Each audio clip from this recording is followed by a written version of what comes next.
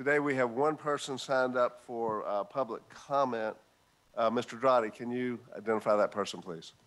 Yes, sir. We have Caroline Schroeder who will provide comment via Zoom.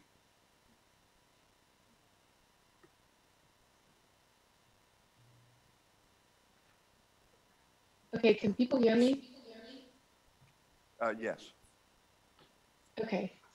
Good morning. As mentioned, my name is Caroline Schroeder. I graduated from LSU in May of 2020.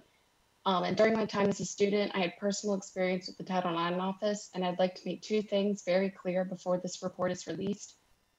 First, I'd like to express my support and gratitude for a number of individuals at LSU, because I know that today, like the last few months, a lot of people are going to be blamed for a lot of different things. Many of them will deserve it, and I know I certainly blame a lot of different people at every level of the university for this mess. However, I sincerely believe that President Tom Galligan, who is still very new to his position, is doing his best to manage a difficult situation that he inherited but did not necessarily create. And I believe that the employees at Lighthouse, LSU's Survivor Outreach Program, are in danger of not receiving the credit that they deserve today. Every day they go to work at one of the most emotionally challenging jobs imaginable, and they go above and beyond without thanks or appreciation to provide students with the support that they need. Second, I'd like to express how little faith I have in this board to do the right thing today or in the months to come. Today, we're not here. This meeting was not called out of the goodness of your heart. We're here because a national newspaper published a story in November of last year, which created a bit of a public relations problem for you. That is the only reason you are here now, pretending to resolve this issue. Prior to that article, there were dozens of lawsuits against LSU about this issue, of which you were no doubt aware, yet prior to that article, you did nothing but enable the continuation of this abuse. You hired a known domestic abuser as head football coach, yet today you will pretend to be shocked and appalled that he covered up his players' sexual misconduct. Just last week, you quickly and quietly handed an $800 million energy contract to a man who is the legal guardian of an LSU athlete charged with a domestic abuse and who is named in several police reports.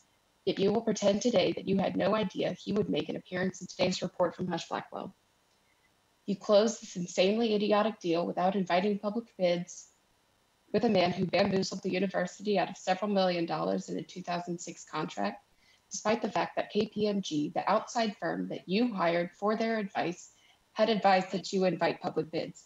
Yet today, you will pretend to listen to the report that Hush Blackwell has prepared, another outside firm that you hired for their advice.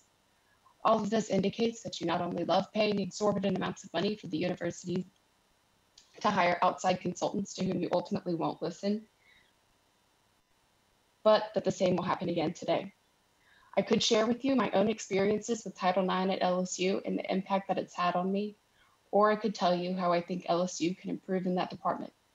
However, throughout the saga, you have done absolutely nothing to inspire any confidence in your ability to listen to Hush Blackwell and successfully manage this crisis.